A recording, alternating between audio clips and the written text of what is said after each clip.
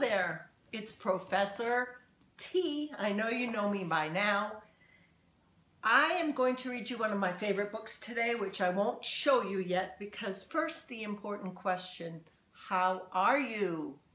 How are you out there? This is not an easy time. If you are a little bit upset, most people are. If you feel sad, you're not alone. If you feel worried, you are not alone. I feel those feelings too, and like I said, art is a place we can put our feelings, and imagination is a way we can think of things that help us to cope with stress. We can imagine another way. I think that's why I've loved art so much all my life. So you are not alone if this is difficult, okay? I just think that's really important for me to say. And I was thinking, what do I do when I'm the most upset? Especially when I was young, what did I do? I turned on Superman. Superman, a superhero, used to help me get out of my sad moods, my bad moods, and guess what? I have another superhero here, Art Dog. And when I'm sad, when I'm angry, when I feel like this pandemic is going on too long, Art Dog makes me feel better. Let me read you this. Art Dog by Thacher Hurd. Look at Art Dog's mobile. Art Dog. Looks like a Batmobile, but it's a paintbrush. See, we can smile. Arthur Dog was a guard at the Dogopolis Museum of Art. He liked his job. He liked guarding the paintings by Vincent van Gogh and Pablo Poodle, but Leonardo da Vinci was Arthur's favorite painter. Or was it Henri Matisse? Arthur couldn't decide.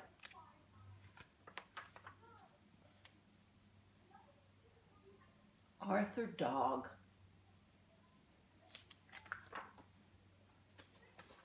There he is, on the job. At night, Arthur came home to his little apartment on West 17th Street, made himself dinner, and read until it was time for bed. Arthur led a quiet life. He seldom went out, except on nights when the moon was full. On those nights, Arthur's eyes grew bright and his fur seemed to glisten. He would take out a box he kept in his closet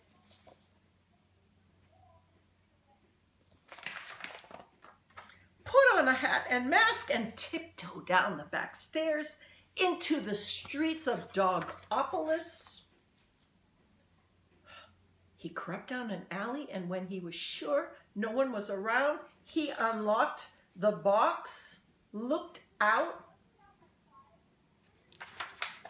He painted a slash of lightning, a splash of sunshine, and dozens of glowing lights in the city. He painted monsters 10 feet tall, fish with tails the size of houses, frogs ready to hop over skyscrapers.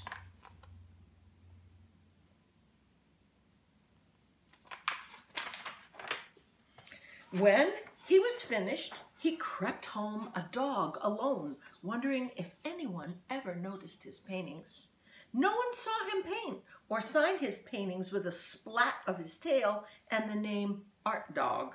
No one knew who Art Dog really was. Until one night at the museum, crash, a window was broken, a door was busted, ring, the alarm went off and footsteps clattered down the alley behind the museum.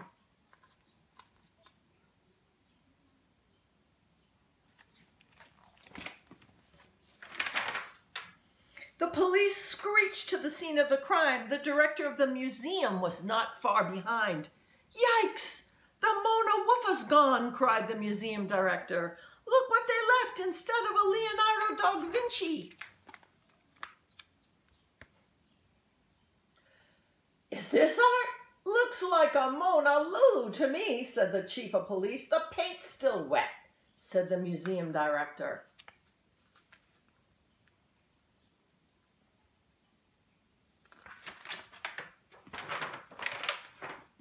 "Find me the culprit," barked the chief of police. They nabbed the first dog they found in the alley. His eyes had a certain glow to them, and his fur seemed to glisten in the moonlight. He also had a paintbrush on his paw. "Book him," said the chief of police. They threw him in jail, but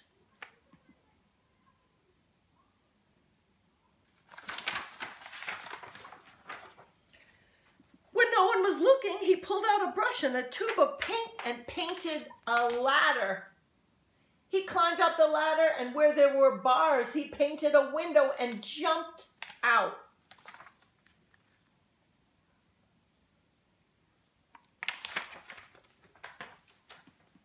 Back into the streets of Dogopolis. Then he put his nose in the air. What was he sniffing? Suddenly he took out his brush and his paints. Zip, splash, smush. He painted himself a brushmobile with his name on the side.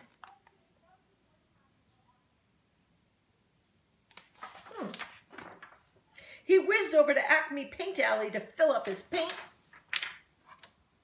Then off he roared into the night, over highways and bridges, through the park and past the ballet, leaving a trail of paint behind him as he went.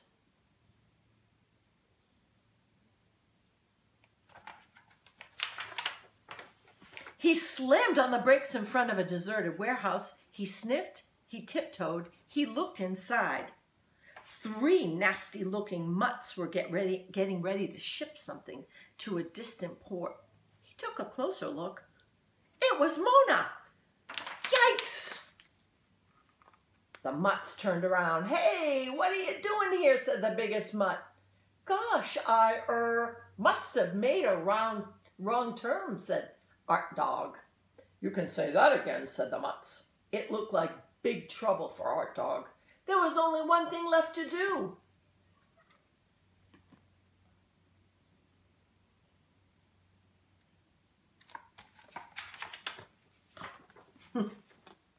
No words on this page.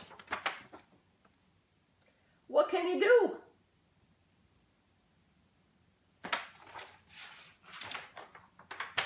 What a masterpiece, not masterpiece. "Wow," said the chief of police as he arrived with the museum director. "How did you know where the Mona was?" Art Dog wiggled his nose. "I can smell art a mile away." The director of the museum said, "I don't know how to thank you, Mr. Art Dog," said Art Dog, pointing to his brushmobile. "Art Dog, I like the way you paint. How about a show at the museum?" "Sure thing," said Art Dog as he sped away in his brushmobile.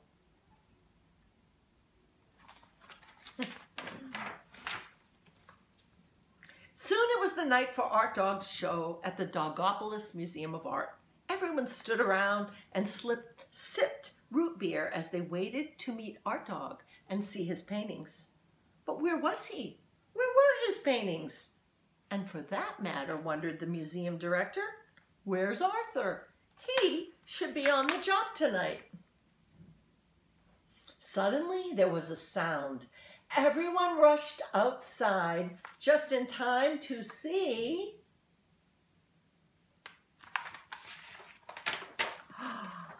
I'll show you before I read.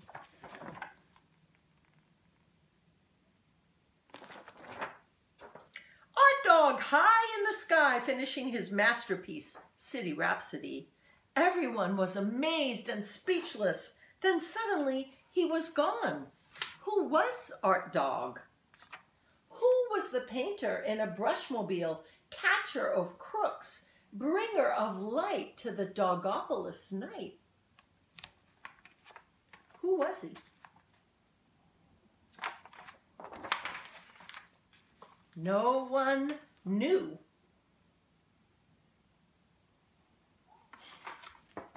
The end.